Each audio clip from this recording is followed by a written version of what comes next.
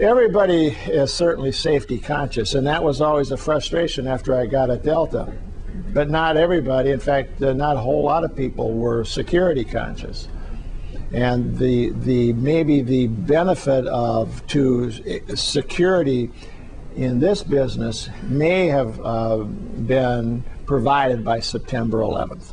Now I think people, and I don't think this is going away, all people who fly and who are attendant to the flying process, whether you're busting bags on the ramp loading cargo, whether you're screening passengers, whatever, I think for now on, people are going to be almost as equally security conscious as they have been safety conscious. I hope. And I think one of the things that can happen is that everybody who is in this industry as an employee can be taught to be a security officer for the industry. We always had a wonderful relationship with you guys. There was always a person who was assigned to security at Delta from the pilots. And that person, I think, that position turned over, as I recall, about 3 times during my 9 years at Delta. And we were very much together in terms of how we related. One of the things that helped us with our security was the fact that we had credibility in the cockpit. I was not prepared to find out when I first went to Delta that I would be getting calls from the cockpit with issues that occurred either because of an incident, let's say a bomb threat that was received while in flight, or some discussion maybe that was going on about some security issue. And I would call and I would be there, whether it was at home in the middle of the night or wherever. We were a worldwide airline like you. So I took all this for granted, that we had this wonderful integral part of the company.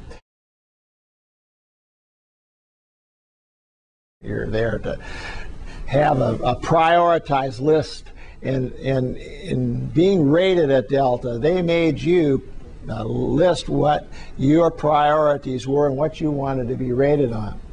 And then your boss would modify that as he saw your role. Well, I put as a top priority for my position at Delta to prevent the destruction by sabotage of aircraft with passengers in flight. That was my #1 priority for what I did for Delta Airlines. And if I went back to Delta Airlines or any place else, that would be my #1 priority, to prevent that incident from occurring. The September 11th stuff, I think, pretty much vindicates that as being the #1 priority for that kind of a position with a passenger-carrying airline. Now, what's the difference between you and them? Nothing anymore. But they were targeting. I mean, think about that. What's the potential for you walking out in a major metropolitan area and having a crop duster just fly right down what? Park Avenue? Fly right down Madison Avenue? Fly right down Pennsylvania Avenue? I mean, these guys are thinking. We got to be thinking. We got to be thinking. I mean, that's ingenious, right?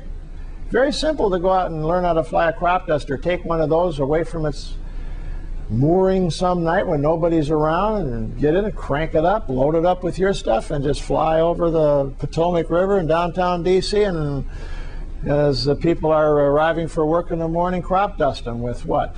I don't know. Nerve gas? I don't know what you do with that. I mean, I really don't. I have no idea. But I thought that was tremendously interesting. I use that, as extreme as it might sound, because these guys have been creatively thinking about how they can use aviation to accomplish their objectives for terrorism. And I'd say up to this point, it's terrorism, what, 1 and us 0? With them on the, what, verge of scoring #2 maybe? I mean, so to think creatively now is really obligatory. So I don't think that because we have people assigned to this in the FBI or this new transportation security agency that it's their worry and not ours. The heck it's not. It's our worry too, and it's your worry, and you're in the cockpit, and so you even more than me. But I think we need to think creatively and share our thoughts with the people that are responsible now for this. The group that seems to have kind of just gone out of the real focus of all of this these days, and hopefully they're hard at work behind the scenes, is the Homeland Security people, Homeland Defense people.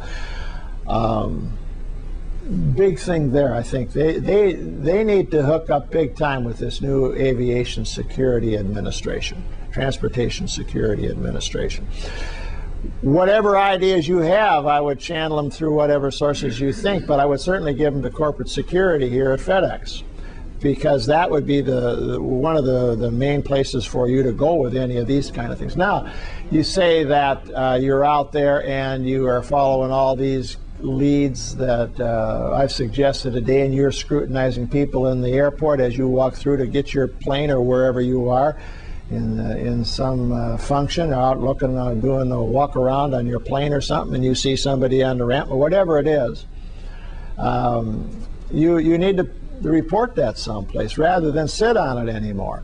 Rather be a pain in the neck to somebody by reporting these things in abundance, and maybe even burdening the airport police with them, than saying, the hell with it, I'm not going to buy, I got to get out of here. You know what it is, how we all process this information. Better these days of giving it the benefit of the doubt and reporting it. If you have time, report it to your Office of Corporate Security, because that's who's getting paid to do this kind of work, and has the systems and hopefully the relationship with the official community like the FBI, FAA, now the Transportation Security Administration, and so forth, to get that information immediately into the hands of people.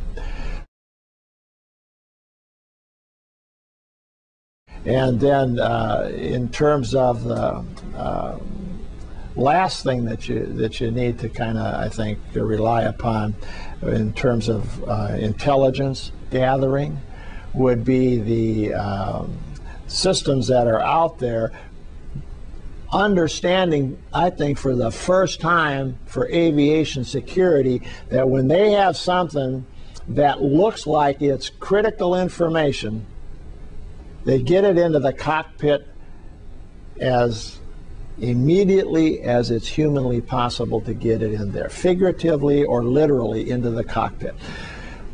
I say that because I've had experiences, plenty of them, some really, really egregious, where the information, as it's been regulated to be processed, is not being received in the cockpit on a timely basis or in a manner that's useful or fully useful. That is really wrong.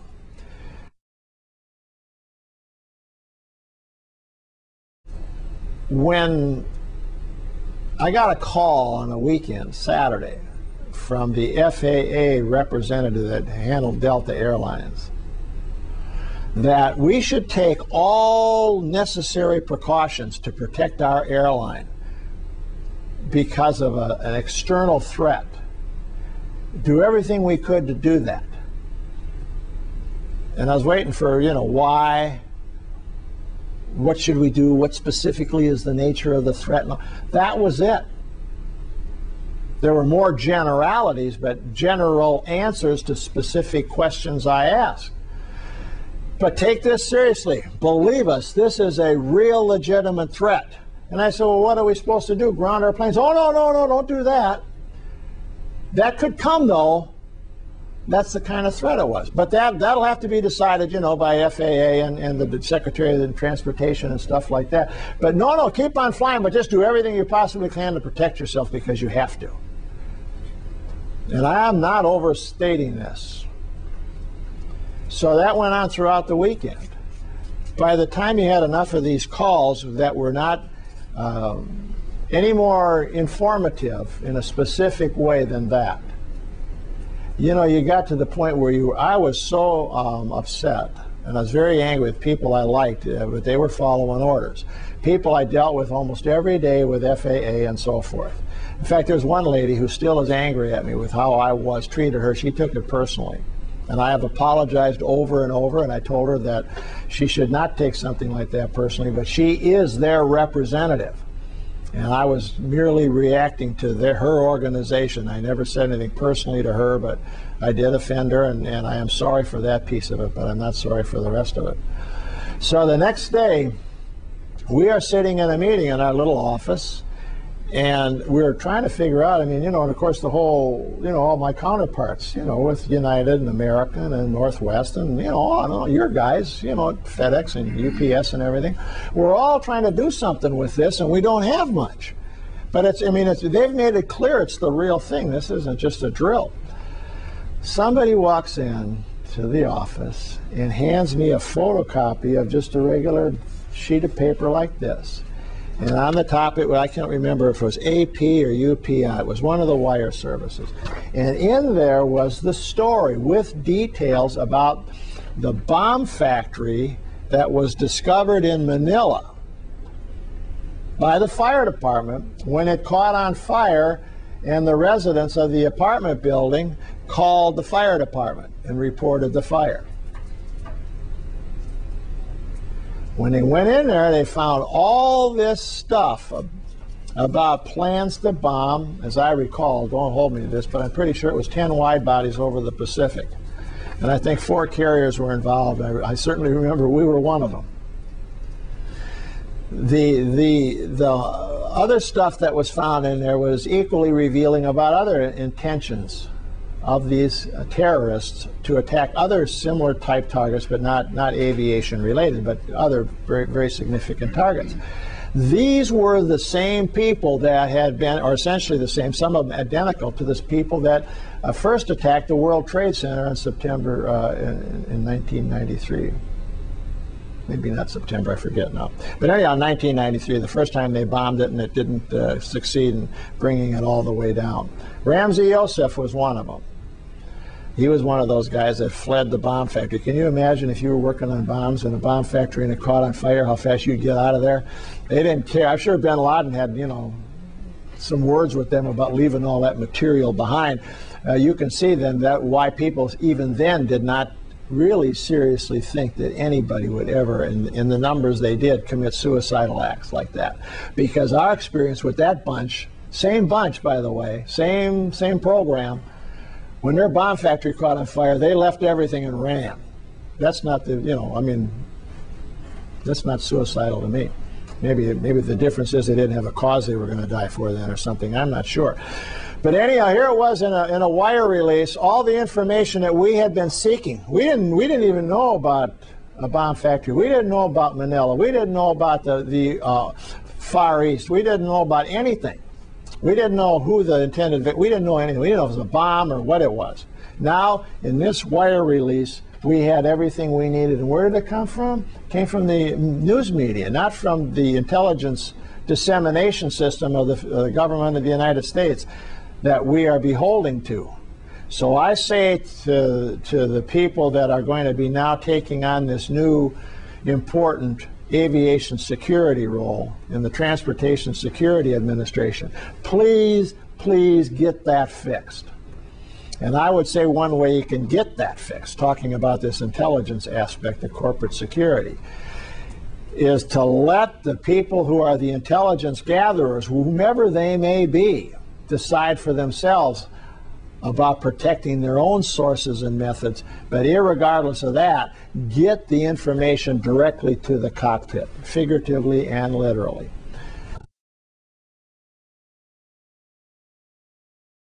When I've raised this issue with FAA, who was the previous custodian of all of this type of referral information from our intelligence agencies and law enforcement agencies, they say that these agencies who develop this information want to protect their sources and methods, and they also have to analyze this information because they're intelligence experts, and they have to, analyze it and synthesize it and prepare it in a form suitable for dissemination. What's wrong with that picture? And they say, well, we'll certainly do it quicker if we, see the need is for it to be done quicker. That has not been their track record. Now, that's not in the legislation. There's a section in there I looked at. Mark was good enough to send me this whole new legislative package that creates this Transportation Security Administration. And there is a big section in there for, obtaining and disseminating information in the community and stuff like that. I still think there has to be a total emphasis on this sort of dissemination. Well, the hotline paid off, but unfortunately a lot of people misunderstood its intentions and called it the snitch line and stuff like that. And they were always worried that innocent people were going to be hurt by it. The people who are going to be operating those hotlines for your company, if you set it up like Delta, will be your legal people probably. We let them get the original information, and then they look at it, and then they give it to us, unless it's an emergency. And we worked up that. There's just like I suggested for transportation security. There's a two-way dissemination. The intended victim gets it at the same time or sooner than the transportation security people. Well, we worked it out with a company that handles hotlines. There's a company down in North Atlanta that does this, and I recommend them to a lot of the industry, and a lot of the industry did hire them for their own hotlines that created after we had such good success with ours. But in any event, also they had the permission on certain occasions to call me directly, or if in my absence, I don't know what that would be because they always had the pager. Then I would find out about it immediately, and we could take immediate action. A website, same thing, kinda, but for people to be able to report stuff that they think is important without being identified, but trust your corporate security people and your legal people to make sure that innocent people are not victimized by somebody just wanting to get even and making false allegations. We can do that. I mean, there are many ways to do that, and so far as I know, I've never seen anybody victimized like that.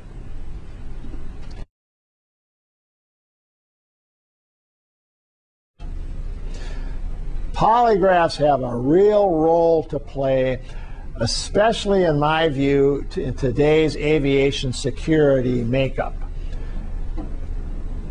If these adversaries of ours have been as creative as they have been and as vicious as they have been, and they seem to have scouted out things pretty well, don't you think it's reasonable to assume that they have moles in our industry? I mean, and you don't have to have it at the pilot level. Hell, that'd be almost a waste. These guys, when they wanted to take flying lessons and only wanted to know how to do it in flight, that's a clue. Well, why do you only want to know about it? I mean, some pilot will let you have your hands on the controls or something while they're in flight, while he sits there and makes sure you don't, do anything wrong. You don't need to know just, well. They don't need to go to pilot levels to get done what, they can, and I would say to address your unique needs with freight,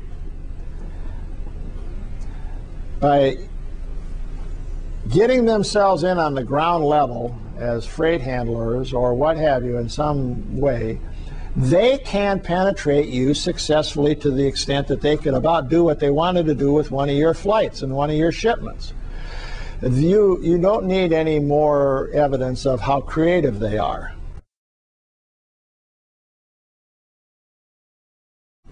But wouldn't you, if you look at how creative they've been and how much they like airplanes, look how many of their initiatives have involved airplanes and attempts at airplanes. And I still believe, and I believe with all my heart, that all 4 of them didn't take off that day. Or, I mean, I'm sorry, all 4 of them took off. I don't believe those were the only ones to take off that day. I believe out there was at least 1 or 2 more that didn't take off for other reasons, and we really got to find those. And I hope they're looking at that. But airplanes they like the dramatic statement that it makes. I don't know that they're done with airplanes. I'm sure that the next shoe that falls with them may not involve aviation, but I wouldn't be surprised if it did, because it just makes this big dramatic statement from the sky, this huge thing. Moles in our industry are a very viable possibility, and one of the best ways I know of is polygraphing them. They've worked up a system, and it's very sophisticated how you do backgrounds, but let me tell you, from doing audits at Delta out of corporate security, which is still another way corporate security can help you, by doing audits of your stations and all the employees that work for you at these stations. There are ways of beating your background investigations without even trying. Have you ever thought of, like, when somebody gives you an application to be a baggage, or not a baggage handler, or a ground crew member or a passenger screener, what kind of jobs they've had before they came to that position? They've had jobs with high turnover, and that accounts for the part of the high turnover in amongst them. 100 to 150% turnover among guards and passenger screeners is the norm. So now you go to call the supervisor, you go down the list of previous employments and you try calling them. Well, the supervisor they has not even there. Not only aren't they not remembered by anybody else because everybody else has turned over since they left that particular McDonald's stand or what have you, but the supervisor, that supervisor's not there. So doing a background on these people, verifying what they gave you in an application for security purposes, is not the complete answer. And gaps of employment, that was a very creative approach, I thought, and really focusing on doing a lot of work for those that showed gaps of employment of 6 months or more, unexplained gaps. That's good, but I mean, I'll tell you one thing, I think you could do an awful lot of good for the foreseeable future in this industry if you started polygraphing, and for specific limited purposes. It doesn't leave that arena. You would have strict guidelines about what you're going to polygraph employees. It's not lifestyle, it's not all the other taboos. It is for the specific purpose of, are you here to sabotage aircraft? That's it. You're not going to ask them about anything else. And I honestly believe we would do good if we set up that kind of system through the Transportation Security Administration.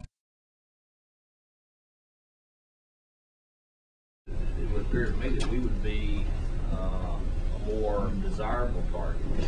I think a easier target. And I say that because when one of the new heads of civil aviation security came aboard, a man that I knew from when I was in the FBI, General Steele from the Marine Corps, retired general.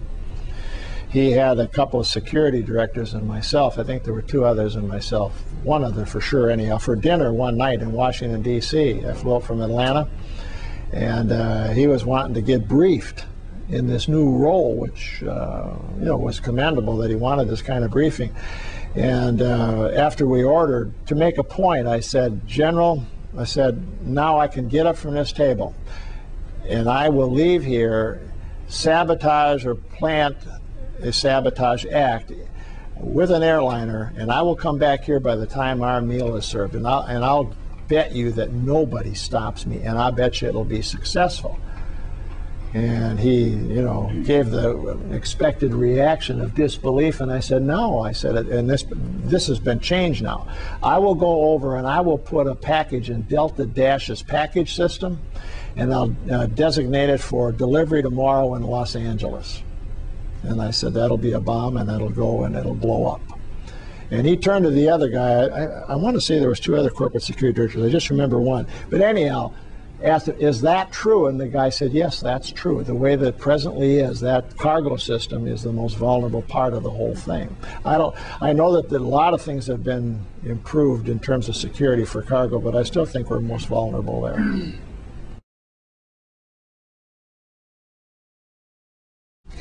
The answer to the first question about, as a corporate security representative for Delta Airlines, were we or myself involved in monitoring union activity in any way? And the answer is absolutely no. Did you hear me? No. There was never anything that never, ever, ever was expected or asked or done. We are not, that is not a mission of ours. Every now and then you'd come across stuff that related to maybe a union event or a management event, or when I talk about being horizontal and vertical in a company, it all comes to us. I mean, no matter what it is, and we had no mission against unions or for unions or anything of the sort. What to do about if you have evidence that that is happening here, I leave that up to you. I would say that you probably have legal recourse there with your people who represent you legally, and that's where I would direct you with that. Well, yes, I can understand if you have evidence of that. If you have suspicions of that and then no evidence, why there's not any direction you can really take. But there's always experts that can sweep your phone lines and can sweep your rooms and so forth. And if you have concerns that might be occurring, you can have that done. I mean, you hire somebody outside to come in and do that, and if it's there, they'll find it. I mean, the technology is such now that it's pretty difficult to get away with doing that. We used to be doing a lot of that under court authorized surveillance under federal legislation when I was in the FBI, and that technology to detect that and thwart it exists, and I would hire it done if you suspect that. And if they find something, they're obligated to tell you, of course, and turn it over to law enforcement. So I hope that's not the case. I would dearly, dearly hope there's none of that occurring. I really would. That would be not only regrettable, but that would be illegal. Is it your opinion that, and this kind of goes to what Mark said, where we draw in law enforcement to identify a problem, a simultaneous notification of corporate, we're a captain walking around our airplane, we see something we don't like, contact corporate security, simultaneously the airport authority, and make that a public request of our crews. If they see a problem, communicate to corporate security first and legal law enforcement second. On the premise there where you find it. So the reason you want to tell the authorities right away is so they can do something about it. If it's an individual, they can catch the individual before they get out of there or what have you. That's what law enforcement exists for. They'll be the first responder, as they were at the Trade Center. That's why so many of them died, because they're the first responder to that sort of stuff. Mr. Otto, I'd yes, like sir. to thank you for coming and speaking with us. You're welcome. And